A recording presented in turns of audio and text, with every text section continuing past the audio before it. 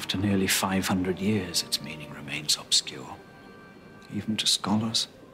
You asked me here to talk about art, Mr. Ballard. A subject which bores me to tears, except for this particular picture. It was painted in 1533, a period of intense economic unrest in Europe, but not unlike today. Some think it was commissioned by a French ambassador, but I believe it was British merchants. Is this supposed to interest me? It should. These merchants felt constrained by their governments, who wrote the laws and levied the taxes, so they formed a secret pact. They called it Hourglass. You see the skull? It's distorted. The artist's way of telling us things are not what they seem. Everything in this painting is a clue. A clue to what? Their plot.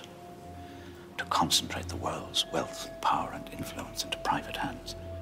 To undermine the power of governments without arousing the ire of the people. Over the years, these conspirators evolved into 5 major multinational corporations.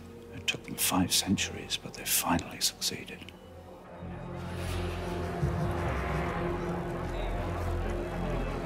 Even if all this is true, I don't see what it has to do with me. They've spent so much time trying to find you.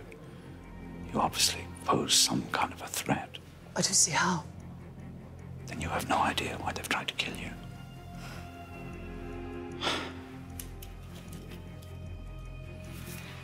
I had been hoping that you might be what I've been looking for all these years. A way to expose them for what they are. A plague on civilization, bent on destroying it to enrich themselves. You've got the wrong girl, Mr. Ballard. You're going to have to be even more careful now.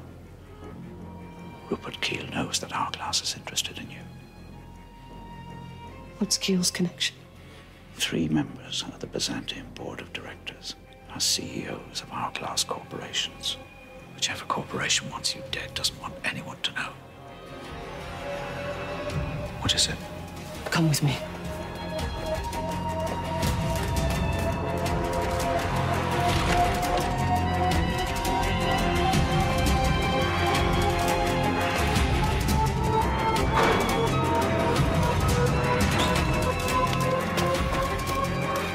He's right behind us.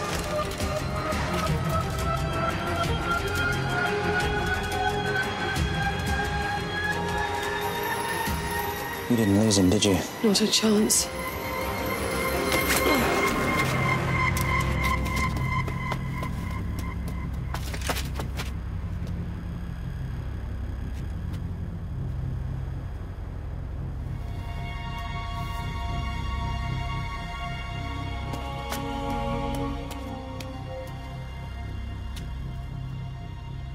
Stop them.